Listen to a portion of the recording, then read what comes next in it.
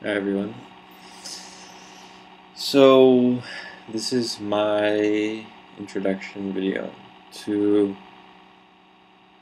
having discussions, opening up the points, sharing, reading, learning from others when it comes to having been abused in some way or another through life, whether it's through childhood or through adulthood. And why am I suggesting this? Well, we're talking about moments where we've witnessed people screaming or hitting each other, or where we were yelled at or screamed at by someone else, probably adult, sometimes other children. We're talking about when we've been hit or hurt, or even in other ways as well, which are also very damaging. So it's about opening up those points. All sorts of child abuse, whatever form you may think of, whether it comes with a smile, whether someone's really nice to you and then they abuse you, or for them being nice to you, they actually make you, let's say, feel bad, because it's not about so much what's on the outside, but about the person, who they are, and who they are within what they're doing. So the reason why is because when these things happen to us and we do not open it up, we do not reflect on it, we do not see it for what it is and call it what it is, and make a statement about who we are, where we stand in relationship to these kind of things, and align our words, our thoughts, our deeds, who we are within ourselves, so that we really live what's best for all. We really live what we would have liked to have received as a child or as an adult. Because if we do not do this process that I'm suggesting here to do, that I'm opening up for you to walk, if we do not do this, then we will keep repeating the same abuses that others have done to us.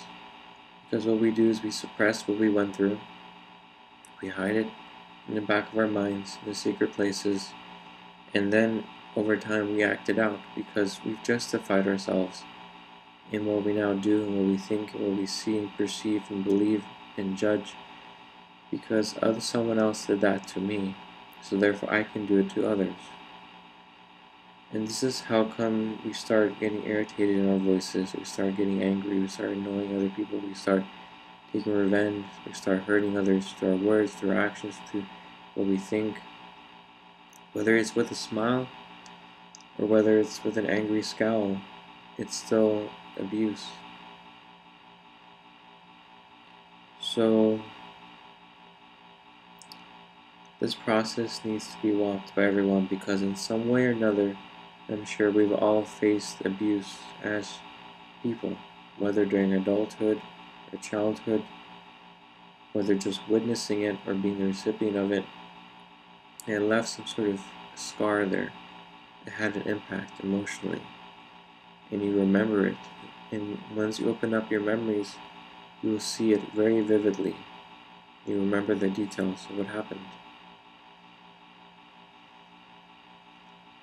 And it may be things which, when you initially look at it, seem okay. It seems like something that even happens to you in everyday life, with people you meet in the streets, or your boss, or your coworkers, or your family.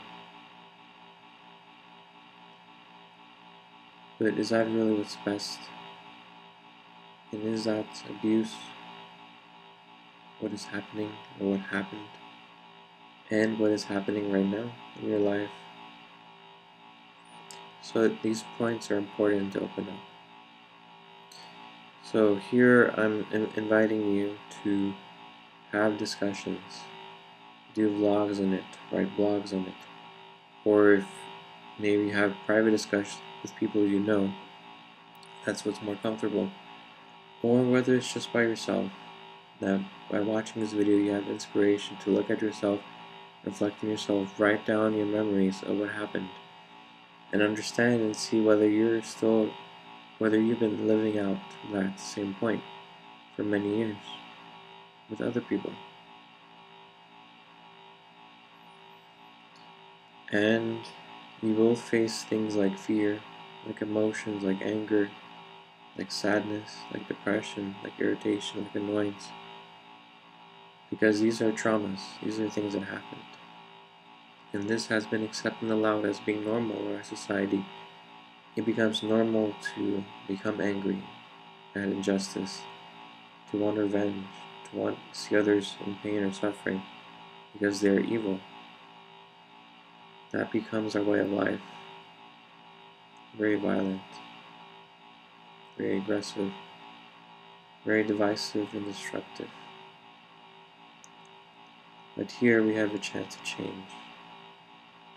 By opening up our own past, our own history, our childhood,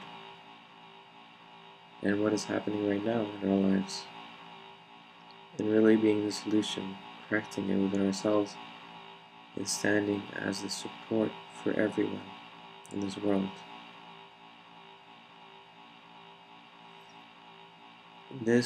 Walking this process, this specific process, will open up many doors for you. To be able to laugh again, to be real again, to enjoy everyone again.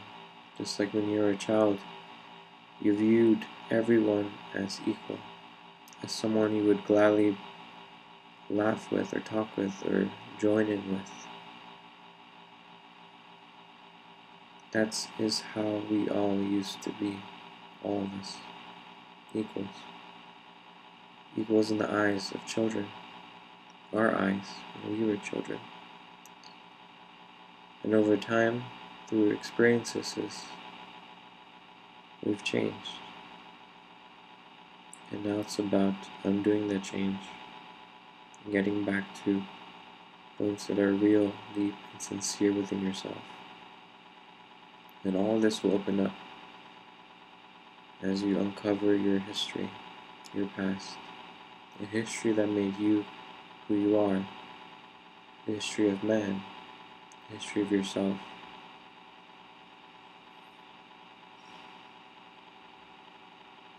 This is the really deep, scary, emotionally triggering, harmful stuff within you.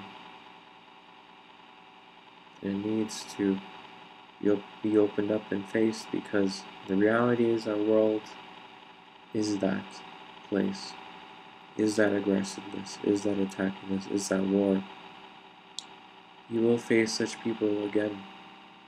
People who will be bullies, be aggressive to you, attack you, even with a smile, even with pleasantry. They will do that. And so you need to be able to understand how to actually continue to be who you are, a real, sincere, deep you, in the face of that abuse.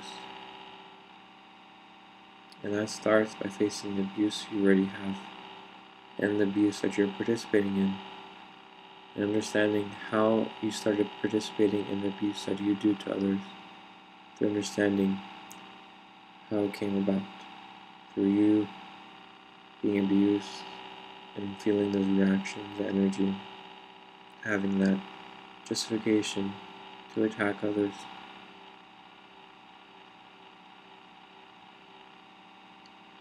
And this is how we end the cycle. It will require great bravery on your part, great honesty on your part,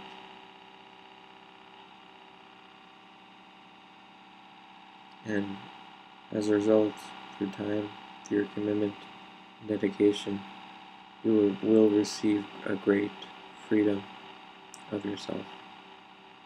And you will do it by your own hands, by your own spirit.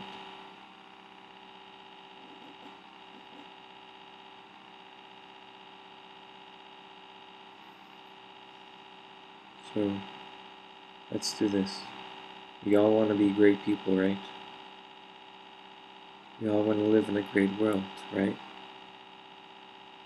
So to get those things, we need to walk what hasn't been walked, to face what hasn't been faced, and change what hasn't been changed, finally. For everyone and for ourselves, we do this process. Thank you.